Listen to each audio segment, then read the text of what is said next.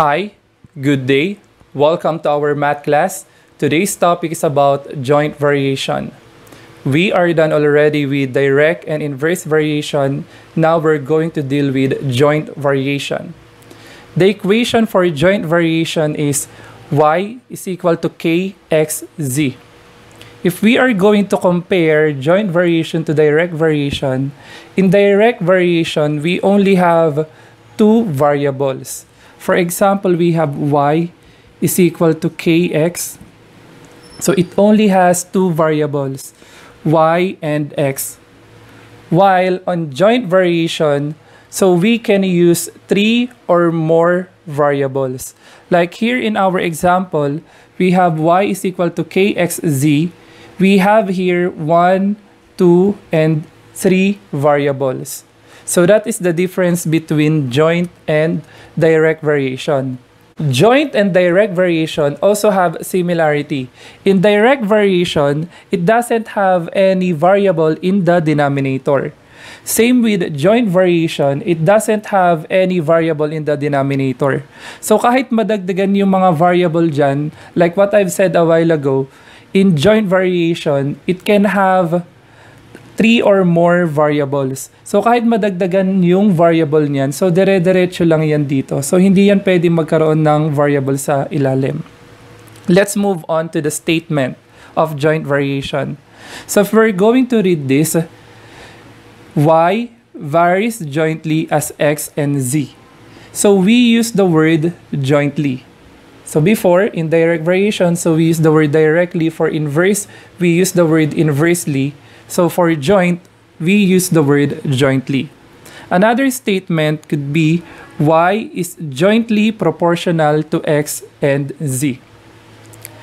Let's have an example of joint variation. So we're going to translate now from equation to statement and vice versa. We have here d is equal to k a squared b c raised to 4. This equation is an example of joint variation. If we're going to translate that in statement, we will have d varies jointly as a squared, b, and c raised to 4. So we use the word jointly, and then we have here a squared, b, and c raised to 4. We can also express a squared in another statement. So other one is a raised to 2, or it could be a to the power of 2. Same with c raised to 4. So we can use another statement for that. We can have c to the 4th power. Those statements are also correct. Number 2. We have r is equal to k, m, and p raised to 3. This is also an example of joint variation. If we are going to translate that, it will go like this.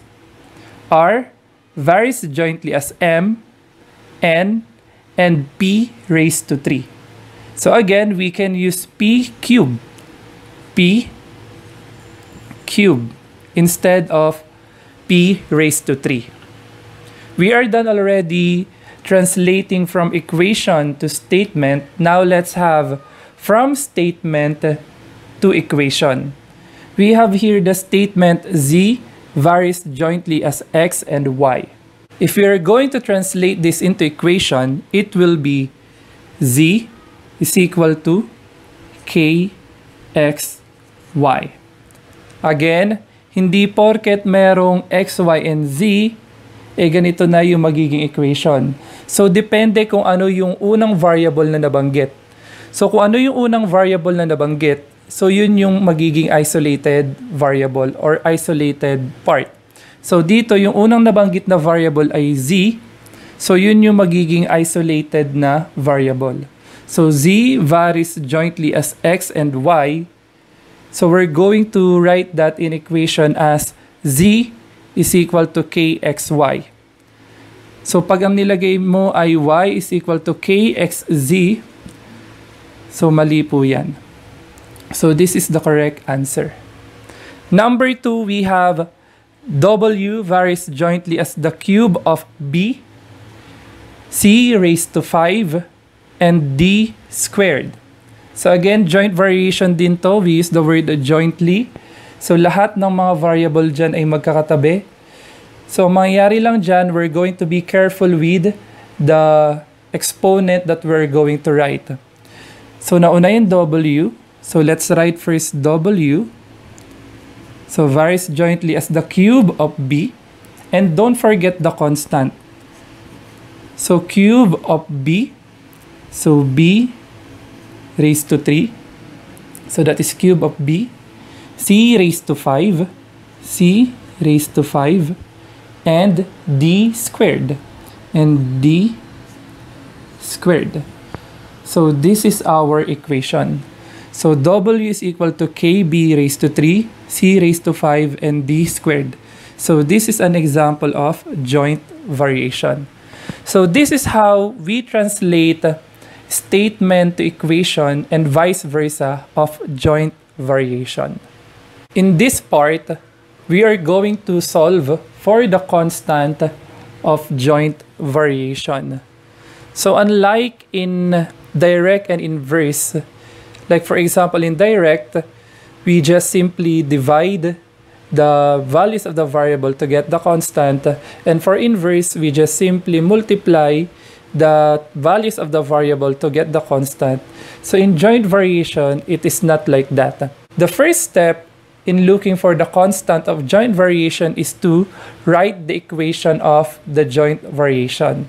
So here we have P is jointly proportional to R and M. So this will be our statement. And we are going to translate that into equation. So the equation is P is equal to K R M. So this will be our equation. So the next step is to substitute the values of the given. So here we have P is equal to 12. So replace P with 12. And then since we are looking for the constant, so K remains K. And then R is equal to 8. And M is equal to 3. So after that, we are going to simplify the given. Rewrite 12. And then we still have here K. And then multiply 8 by 3. So 8 times 3 is 24. And we are not yet done since K is not yet isolated. So our goal here in finding the constant is to make K isolated or make K alone in one side. Since it's not yet alone in one side, we still have 24. So we have to remove 24 to simplify the given. So to remove 24 here, so we have to divide it by 24 and then do the same thing on the other side. So divide it by 24. So now we can cancel 24 and K will be alone. So we have here still 12 over 24. So 12 over 24 is equal to K. So let's just switch that. K is equal to 12 over 24. But we are not yet done. We can still simplify 12 over 24. So the lowest term of 12 over 24 is 1 over 2. So we can divide this by 12 over 12. So 12 divided by 12 is 1. And 24 divided by 12 is 2. So that's why we have 1/2.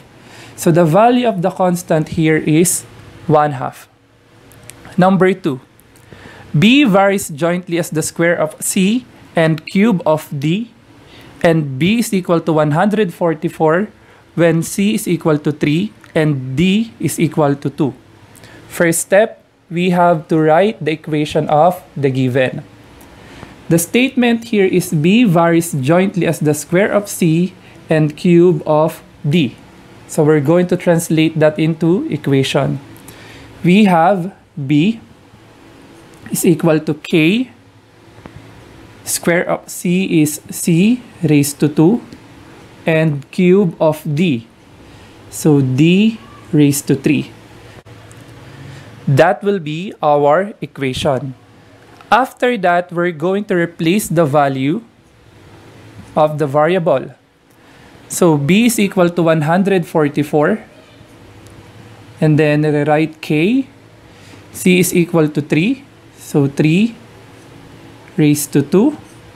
And then we have d is equal to 2. So 2 raised to 3. So after that, we are going to simplify. Simplify first all the exponent.